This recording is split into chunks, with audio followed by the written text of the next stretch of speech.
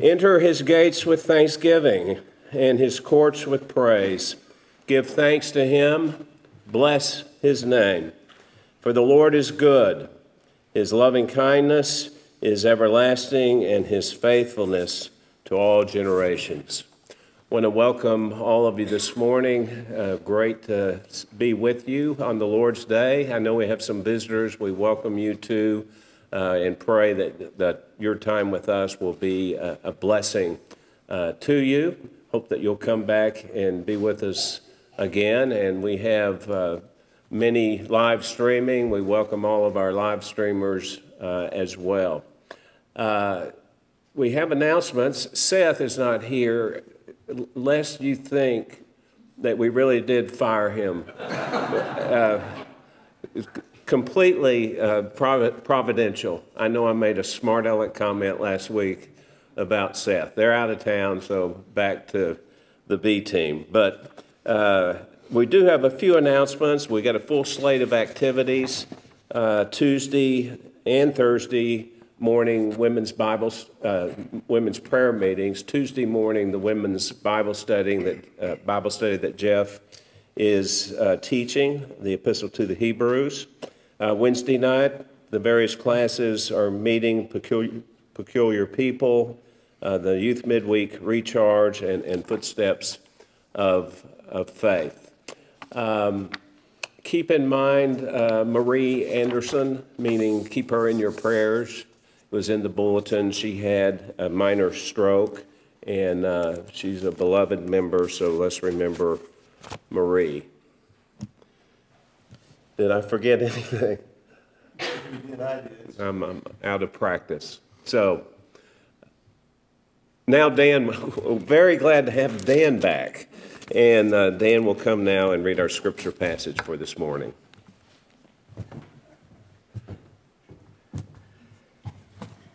That's right, I forgot I wasn't here last week, so thank you, Jeff. Thank you, Mark. I am out of practice. Well, one thing I know is we're starting a new book this morning. We've been in the Psalms for a bit. As I said, I like to do that between series, and so we're now at the series, and that's the book of Joshua. It's the 6th book of the Bible, so Genesis, Exodus, Leviticus, Numbers, Deuteronomy, Joshua. And we are going to look at the first chapter. Joshua chapter 1, verses 1 through 18. And I'll read it. I'm going to read the entire chapter. Now it came about after the death of Moses, the servant of the Lord, that the Lord spoke to Joshua the son of Nun, Moses' servant, saying, Moses, my servant, is dead. Now therefore arise, cross this Jordan, you and all this people, to the land which I am giving to them, to the sons of Israel. Every place on which the sole of your foot treads, I have given it to you just as I spoke to Moses. From the wilderness and this Lebanon, even as far as the great river, the river Euphrates, all the land of the Hittites, and as far as the great sea toward the setting of the sun will be your territory. No man will be able to stand before you all the days of your life. Just as I have been with Moses, I will be with you. I will not fail you or forsake you. Be strong and courageous, for you shall give this people possession of the land which I swore to their fathers to give them. Only be strong and very courageous. Be careful to do according to all the law which Moses my servant commanded you. Do not turn from it to the right or to the left, so that you may have success wherever you go. This book of the law, he may refer to the 5 books of the law that Moses wrote, but I think it's probably a reference to the book of Deuteronomy, which was to be read by the king. Later, when they would have kings, he was to write it down and he was to read it. I think that's probably what's referred to here. This book of the law shall not depart from your mouth, but you shall meditate on it day and night, so that you may be careful to do according to all that is written in it. For then you will make your way prosperous, and then you will have success. Have I not commanded you? Be strong and courageous. Do not tremble or be dismayed, for the Lord your God is with you wherever you go. Then Joshua commanded the officers of the people, saying, Pass through the midst of the camp and command the people, saying, Prepare provisions for yourself, for within 3 days you are to cross this Jordan, to go in to possess the land which the Lord your God is giving you to possess it. To the Reubenites and to the Gadites and to the half-tribe of Manasseh, Joshua said, Remember the word which Moses, the servant of the Lord, commanded you, saying, The Lord your God gives you rest and will give you this land. Your wives, your little ones, and your cattle shall remain in the land which Moses gave you beyond the Jordan, but you shall cross before your brothers in battle array, all your valiant warriors, and shall help them, until the Lord gives your brothers rest, as he gives you, and they also possess the land which the Lord your God is giving them. Then you shall return to your own land and possess that which Moses, the servant of the Lord, gave you beyond the Jordan toward the sunrise, referring to the lands east of the Jordan that they conquered first, and they were given that possession. We'll talk about that more when we come to it. They answered Joshua, saying, All that you have commanded us we will do, and wherever you send us we will go. Just as we obeyed Moses in all things, so we will obey you. Only may the Lord your God be with you as he was with Moses. Anyone who rebels against your command and does not obey your words in all that you command him shall be put to death. Only be strong and courageous. So there they repeat the Lord's words to Joshua. May the Lord bless this reading of his word and bless our time together in it. Let's bow together in prayer. In the year 426, after long and faithful ministry, Augustine stepped down as bishop in North Africa. His successor was a little-known man named Heraclius. At his first sermon, with Augustine seated on a throne behind him, Heraclius began, The cricket chirps, the swan is silent. It's a clever compliment, but one that probably let slip a feeling of inadequacy. One of, who can fill his shoes? And how could he not wonder that? Augustine was a towering figure of history, even in his own day. Not as towering, however, as Moses. What must have Joshua felt when his time came to succeed his mentor and father in the faith, the lawgiver himself? That's how the book of Joshua begins. Moses is dead, and the Lord commands Joshua to lead the nation across the Jordan River and into the promised land. 3 times in verses 6 through 9, we read God's command, be strong and courageous, or strong and stout. In verse 9, the Lord added, do not tremble, which might suggest some fear in Joshua. But it's not as though Joshua had not been properly groomed for the position. He had been. In verse 1, the Lord calls him Joshua ben Nun, or Joshua the son of Nun, Moses' servant. He was attached to Moses from the beginning. First as general of the army of Israel, then as Moses' aide-de-camp. His first appearance is in Exodus 17, verse 9, when he led the army of Israel in a battle against the Amalekites.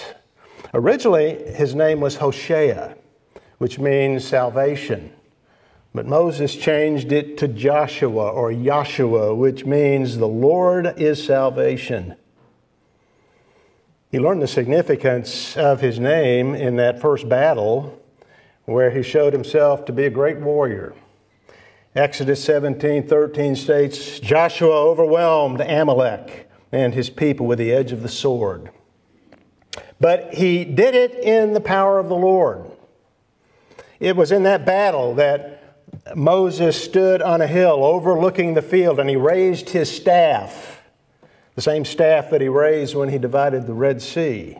As long as the staff was raised, Israel prevailed. When Moses' arms got tired and lowered the staff, Israel failed. So to keep his arms from falling, Moses sat on a rock while Aaron and Hur supported them till the battle was over. Everyone saw it. It happened as a sign that victory is the Lord's, not man's. God's people win by heaven's might, not their own. And Joshua learned the lesson well. Joshua was chosen as one of the 12 spies that scouted the land of Canaan. He was the representative of the tribe of Ephraim. He and Caleb returned with a good report. 10 spies gave a bad report. The people followed the faithless spies, and the result was Israel did not enter the land, but wandered in the desert for 38 more years. Those were years that were lived in a very hard place, but they gave Joshua a good education. As Moses' servant, Joshua accompanied Moses everywhere. When Moses would go to the tent of meeting to speak to the Lord, Joshua was there where the Lord spoke to Moses face to face. Now that description of speaking to him face to face set Moses apart from all of the prophets and people. The Lord spoke to him face to face. The Lord knew Moses, he said, as a friend. That was the Lord's description of Moses, his friend. And Joshua was there. He saw this.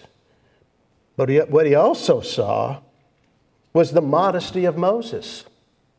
As great a privilege as Moses had, as great a man as Moses was, he was called the humblest man on the face of the earth. One event that must have made a deep impression on Joshua is recorded in Numbers 11. 70 elders were gathered around the tent of meeting outside the camp. And the Spirit of the Lord came upon them, and they began to prophesy. But there were 2 men who remained in the camp. They were separated from this group, Eldad and Medad. And the Spirit came on them also, and they prophesied as well. And Joshua learned of it, and it offended him. It angered him. They were not a part of this group. They were not associated directly with Moses, and he thought that was wrong and an offense to his mentor. And so he told Moses about it, and he asked him to put a stop to it. But Moses said to him, "Are you jealous for my sake? Would that all the Lord's people were prophets." In other words, it's not about me. I'm just a servant of the Lord, serving His people. I want them blessed even if it means I'm diminished. Joshua was a loyal man, and that is good. But by Moses' example, he learned the virtue of meekness, of humility and selflessness that glorifies God before personal honor. He learned true leadership, that it rejects self-aggrandizement, and it seeks the elevation of others over self. Now that is unusual, and that is hard, but that is leadership. George Whitefield was like that.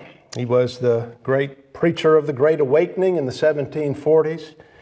Crowds of tens of thousands would attend his outdoor meetings in Britain and America. One historian wrote that Whitefield was arguably the most famous person in Britain and America, or at least the most famous person not named King George.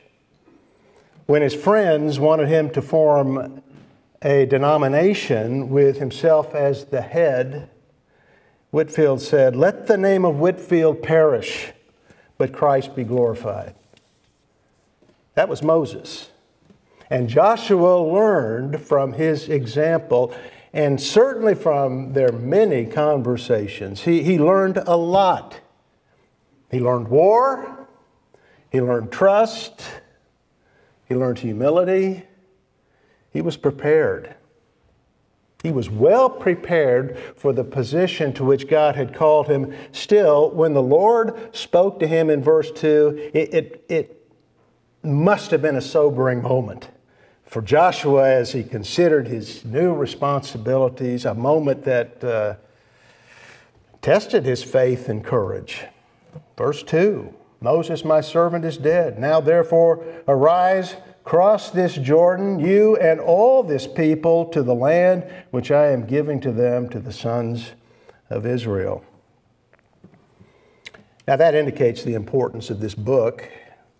It is a bridge between the Pentateuch, the first 5 books of the Bible, and the rest of Scripture. The promise given then will now be fulfilled. Without the book of Joshua, there would be a gap in the history of Israel. So this is a very significant book, and in a practical sense, this is a very significant moment because what was promised then is now about to be fulfilled, showing that God keeps His word. But considering this command in verse 2, how does a person, regardless of his training, and as I said, this man, Joshua, was well prepared, still, how does he fill the shoes of such a man as Moses? Anyone who thinks that he can and is eager to do it probably really isn't ready or prepared for that.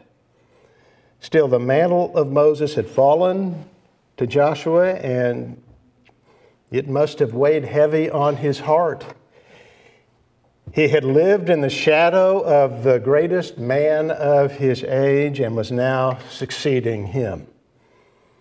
But not only that, his mission, the mission given to him, was huge in and of itself. Verse 3, "Every place on which the sole of your foot treads, I have given it to you, just as I spoke to Moses, from the wilderness and this Lebanon, even as far as the great river Euphrates, all the land of the Hittites, and as far as the great sea toward the setting of the sun, will be your territory."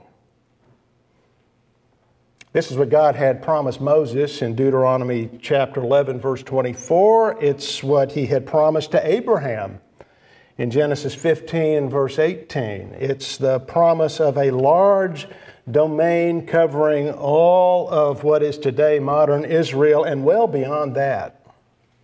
The boundaries are from the Mediterranean Sea in the west to the river Euphrates in the east. It includes portions of modern Lebanon, Syria, Jordan, and Iraq. And it was never fully acquired.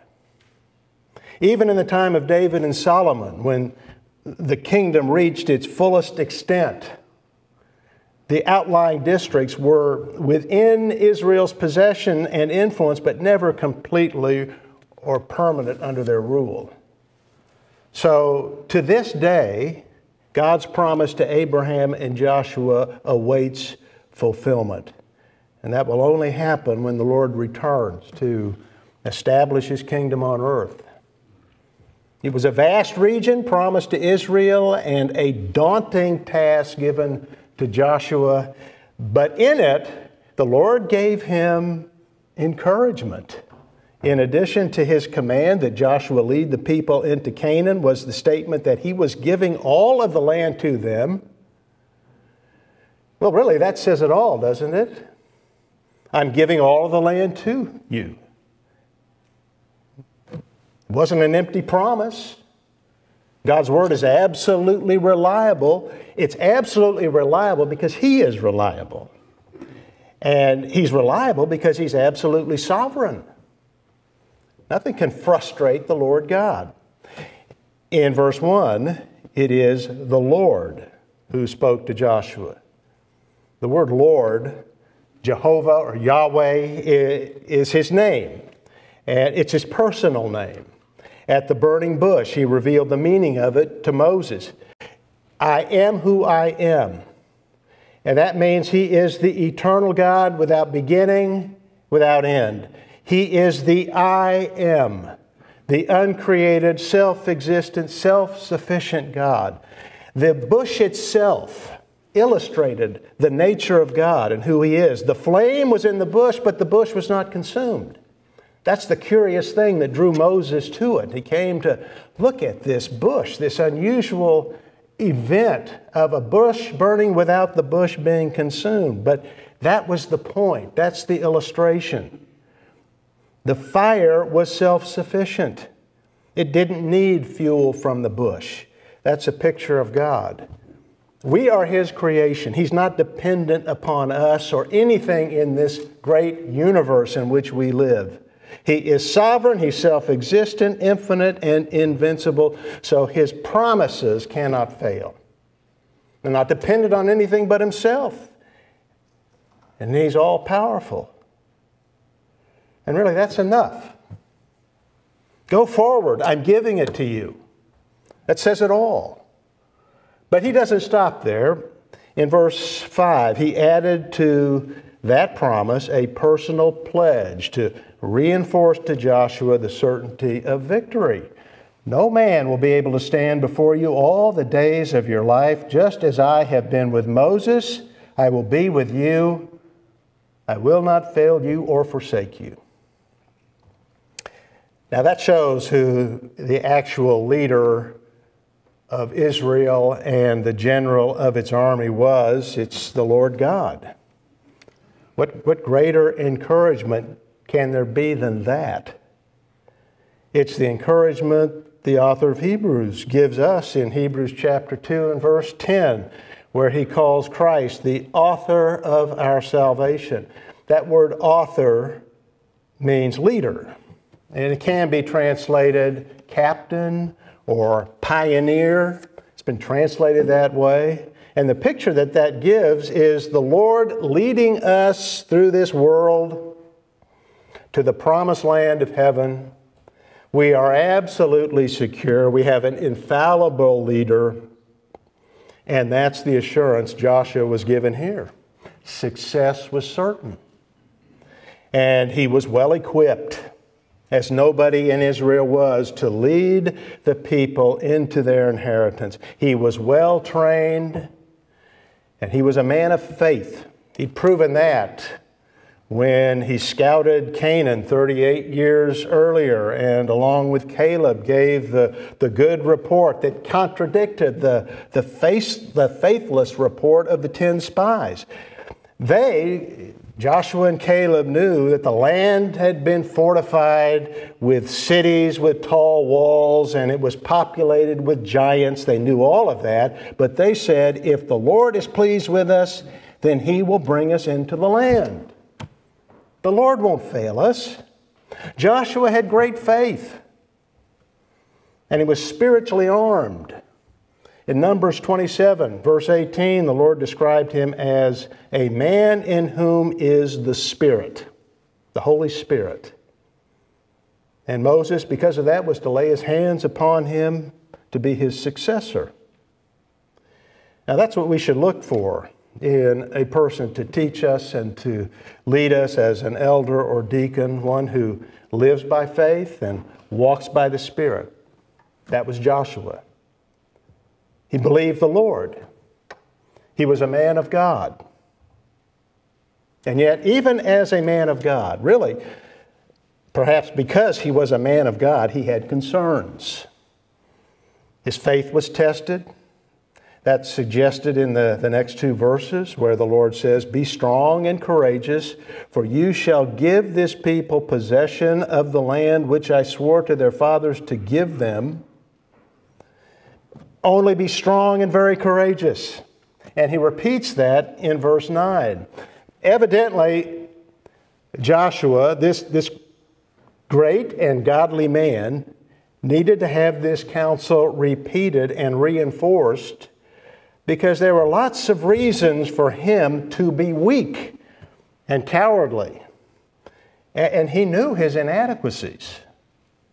The giants and fortresses out there, the long months and years of fighting that lay ahead, the greatness of Moses that would invite comparisons and criticism, the high standard that he had to meet.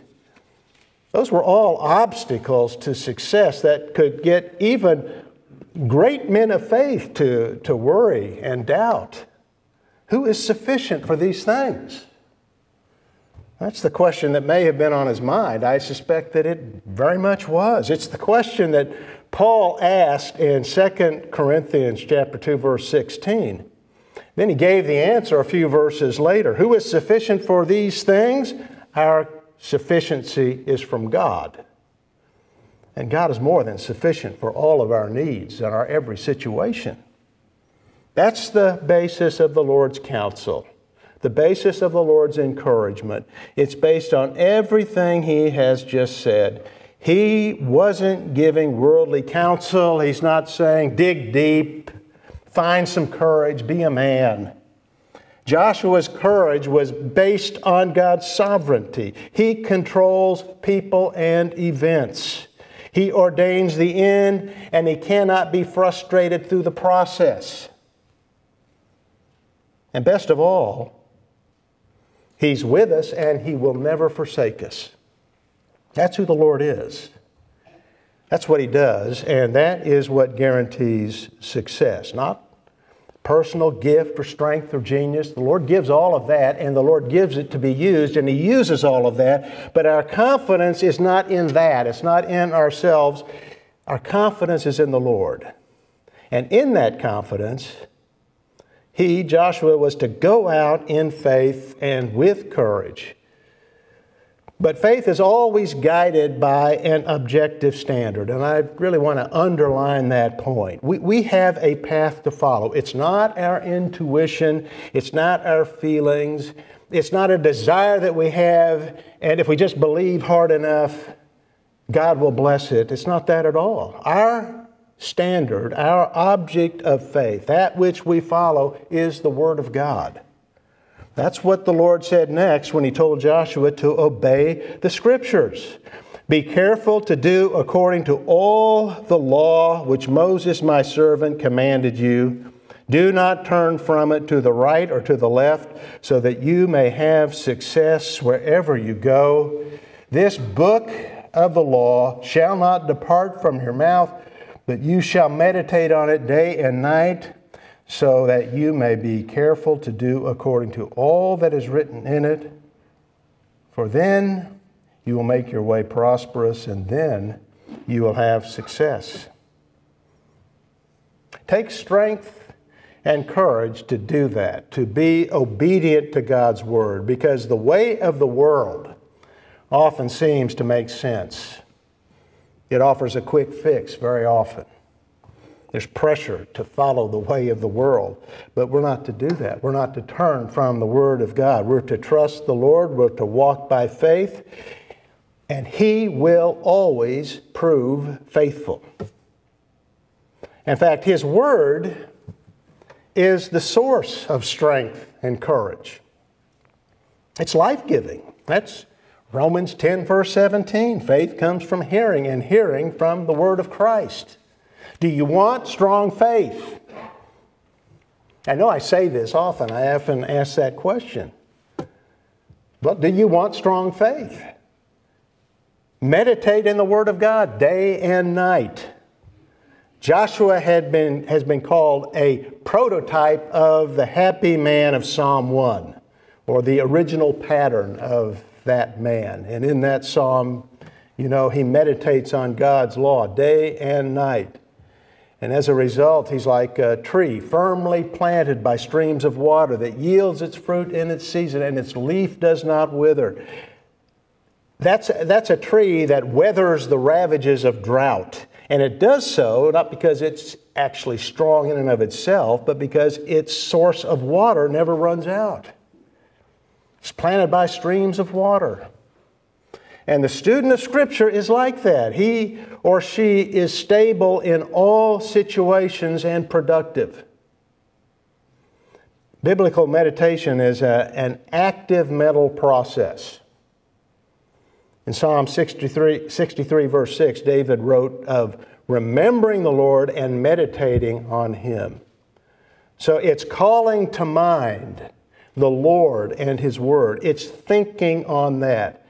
Biblical meditation is an active mental process. It involves two things: remembering the Lord and His Word and talking about it to oneself. And the idea may be talking out loud.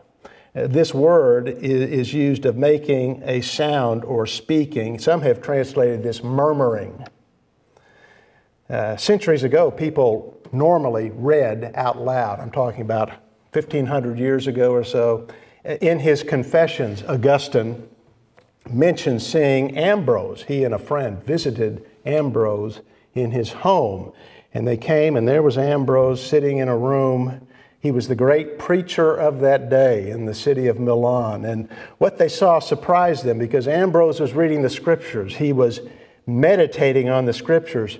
It said his eyes were moving, but his mouth was closed. He was reading silently. And that was very unusual, because at that time, most people read out loud. And they did that perhaps because that helps a person's concentration to read out loud. And that seems to be the suggestion here. I don't think the lesson we're to take from that is to meditate. You need to read and think out loud. But what that shows is that meditation involves communicating with ourselves over Scripture. It involves speaking to ourselves. It involves thinking about who God is and what He has said and what He has revealed. And here, Joshua would be strong and courageous and successful wherever he went when he was in the most difficult of times, regardless of those circumstances, as long as he meditated on God's law and obeyed it, as long as he followed it. There'd be no victory over enemies and no prosperity of the land apart from that. The record of Joshua's life is that he did that. And so he succeeded. Joshua's generation was faithful, but the next generation was not, and they provide a very clear foil to what we see here in Joshua, because it abandoned the counsel of the Lord. It abandoned the Word of God. It turned aside, as God told Joshua not to do. In the book of Judges, we read this refrain toward the end of the book: everyone did what was right in his own eyes. That explains the book of Judges and what happened. They followed their own counsel, and they rejected the objective revelation of God and conformed to the world with disastrous results. They were overcome by enemies, and they lost their freedom. It was a cycle all through the book of Judges. And it will be no different for us. The people of God can only prosper as they know and believe God's Word and obey it. There's simply no other way. The Scriptures are absolutely sufficient. There's no substitute. That doesn't mean that if we follow the Word of God, there'll never be setbacks in our lives as men count setbacks. I would say, in a sense, there are no setbacks, in that everything is worked out in the providence of God for our good, even though there are difficulties. But that is the point. There will be difficulties. Our life will not be filled with health and wealth. That's a myth. Righteous Job didn't have health and wealth all of his life. David the psalmist, the sweet singer of Israel, the man after God's own heart, had trouble. Apostles were beaten, jailed, and killed. In the world you have tribulation, Jesus said. But even then, we can have success in life by being faithful to the Word of God and thereby being fruitful and glorifying God. And that's our chief end. That's a successful life, a life that brings glory to God and is faithful. God will bless that life. And usually that kind of life is a peaceful life. It's a prosperous life, an orderly life that brings blessing. But we must be people of the book. We must be people who meditate in it routinely, soak ourselves in Scripture. That was the Lord's instruction to Joshua. So along with the clear statement of the sovereignty of God, there is the principle of our responsibility, the responsibility of man. God has made promises. He's good for those promises. He never fails. But Joshua and his people must obey. They had to obey. And to impress that on Joshua's mind, the Lord, for a third time, repeats his good counsel. Verse 9. Have I not commanded you?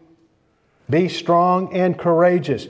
Do not tremble or be dismayed, for the Lord your God is with you wherever you go. Well, now it's time to prepare for war. So, encouraged by the Lord and armed with his promises, Joshua acted wisely and decisively. He commanded his officers to pass through the camp and tell the people, prepare provisions for yourself, for within 3 days you are to cross the Jordan. Napoleon said an army marches on its stomach. It relies on a good diet. And that's true of Israel's army. In order to do God's will and obtain their inheritance, they had to make preparations for their material, their physical needs. It's another example of people being responsible to achieve God's purpose. But some of the tribes had already obtained their inheritance on the east side of the Jordan. What would they do? That's recorded in Numbers 32 and Deuteronomy 3, where the tribes of Reuben, Gad, and the half-tribe of Manasseh had asked for their inheritance in the already conquered lands of Gilead and Bashan. And Moses consented to that on condition that when the time came, they would cross the Jordan with the other tribes and assist them in conquering Canaan. And they all agreed to do that. Well, now the time had come to honor their vow. And Joshua reminded them of that and exhorted them to leave their wives and their children, their herds behind until the campaign was finished. Verse 14, your wives, your little ones, and your cattle shall remain in the land which Moses gave you beyond the Jordan, but you shall cross before your brothers in battle array. That means fully armed. At least in modern Hebrew, that's the expression that's used of being armed. So with all of your arms, all your valiant warriors, and shall help them until the Lord gives your brothers rest as he gives you. And they also possess the land which the Lord your God is giving them. Then you shall return to your own land and possess that which Moses, the servant of the Lord, gave you beyond the Jordan toward the sunrise. The nation had to be united. The tribes had responsibilities to one another.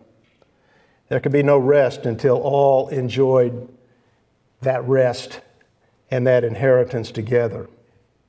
And the three tribes agreed. In fact, they agreed with enthusiasm. They even threatened death to those who disobeyed.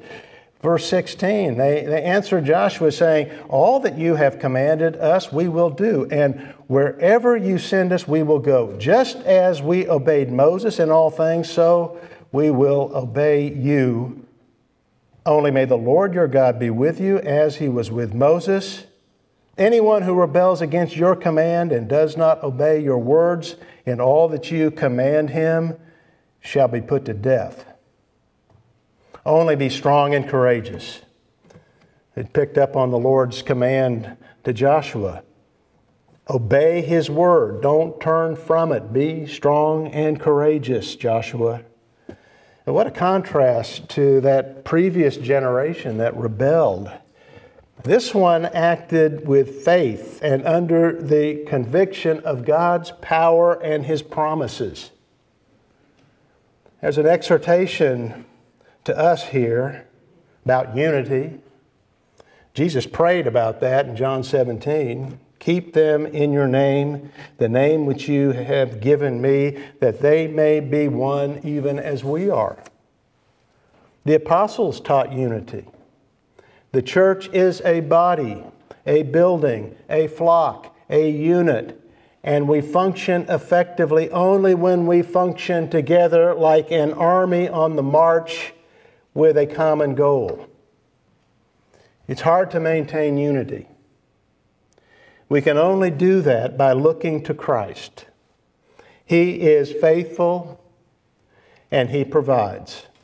We are to trust Him and follow His guidance, follow the guidance that He gives in Scripture, just as Joshua was to do. Christ is our real leader. He is the great shepherd of the sheep. He's the captain of our salvation. Gifted men come and go. They are a blessing to the church, but we're not dependent on them. Charles Wesley said, God buries His workmen but carries on His work. He wasn't dependent on Moses or Joshua or Peter or Paul or Augustine and Luther. Christ builds His church. But in doing that, we get to be His workmen in that task. And there's no greater privilege in life than to be God's workman, to be what Moses was, the servant of the Lord. If you want success in life, and I mean success as the Bible counts success, which is eternal success, which is not the accumulation of power and possessions, but it is the things that please God and bringing glory to Him. He honors that. If you want that, then follow the formula of Joshua 1, 6 through 9. Meditate on the Scriptures day and night. Believe them and practice them. Pursue the holiness of God and His glory, not your own. Follow Him with courage and conviction, and He will bless. That's the promise of Matthew 6, verse 33. Seek first His kingdom and His righteousness, and all these things will be added to you. You won't want for any good thing, and you will become a complete person. That's the good life. That's the greatest life. It's a meaningful life. None of us is sufficient for these things. We need to understand that.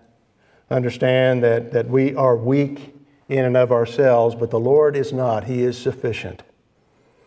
We will be strong and courageous as we look to Him, as we study His Word, fellowship with Him in prayer, and walk by faith in spite of the circumstances that will try to turn us aside to the right or the left. That will make us a Joshua in our generation. Joshua is a great name. Has a great meaning. The Lord is salvation. In Greek, as you probably know, Joshua is Jesus.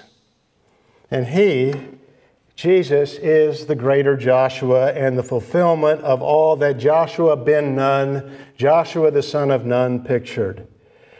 He brought Israel into the promised land. Jesus, the Son of God, has brought His people into the eternal promised land of the kingdom to come. Every believer, even now, is a citizen of heaven.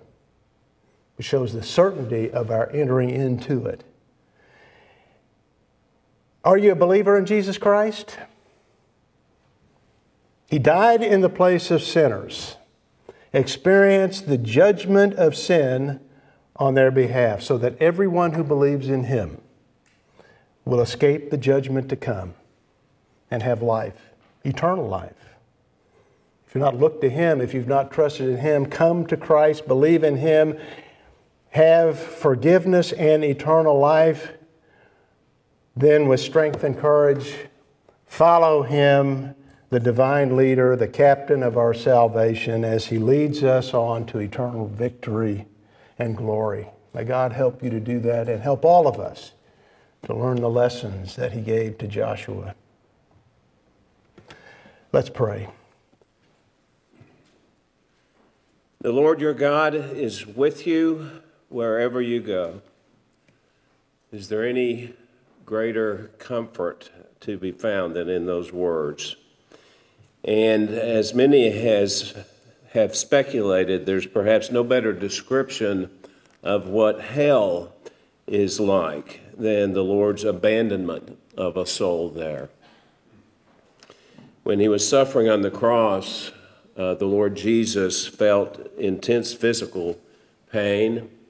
He had been beaten and scourged, abused, and mocked, and had a crown of thorns forcibly placed on his head. And then there was the agonizing, slow death that crucifixion inflicted upon its victim. But the greatest agony, the one that led him the previous night to labor in prayer, asking that if there was any way his cup of suffering might pass him by, was the agony of suffering God's righteous wrath on behalf of the sinners he had come to save and bring into the family of God and the kingdom of God. That's how Dan closed his message this morning. If the truth of God's presence with us is the greatest joy and comfort, his holy judgment against sin that caused his Son to cry out, my God, why have you forsaken me?" is surely the greatest cry of dereliction and sorrow ever uttered. As we come now to the Lord's table, we remember that. We remember the sacrifice that he endured on our behalf. This bread and this cup are intended to be reminders of that. When he established the supper, that's what he was telling his disciples and telling us this morning.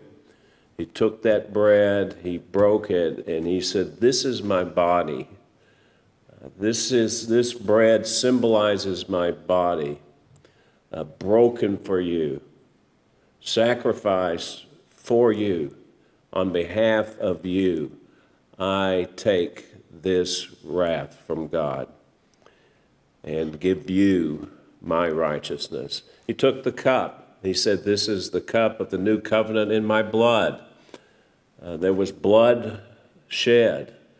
Without the shedding of blood, there's no forgiveness of sins, and the Lord Jesus shed his own blood so that we might have forgiveness and enjoy a new covenant, not based on the, as it turned out, impossible task of keeping the law, but no, our salvation is secured by our Lord's obedience and the sacrifice that he made. So let me give thanks now for the bread, remembering as we partake that we're to remember him. That's what he said, "Do this in remembrance of me." Father, thank you for this time of remembrance. It is a weekly delight for us to be able to focus our minds for this brief period on the mission of salvation that that our triumph embarked upon our behalf. And our salvation came at a cost, a precious cost, and we give you thanks for your Son who was obedient to that mission, obedient to death. We thank you for the Lord Jesus and salvation that is ours because of him. In his name we pray. Amen. I'm going to read from Hebrews chapter 9, verse 22, and make a few comments. And according to the law, one may almost say, all things are cleansed with blood, and without shedding of blood, there is no forgiveness. That principle of forgiveness through blood is not just New Testament doctrine.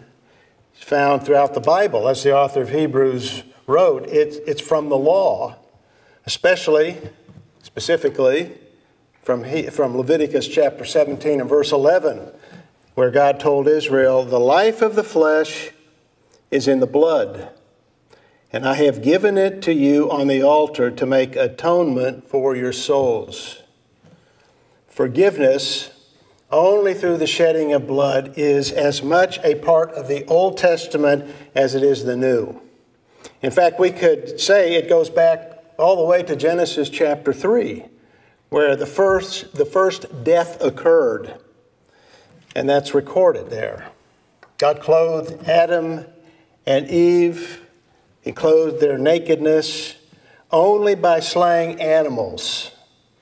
A vivid lesson, one that must have shocked them, that their guilt and nakedness could only be remedied by shedding blood.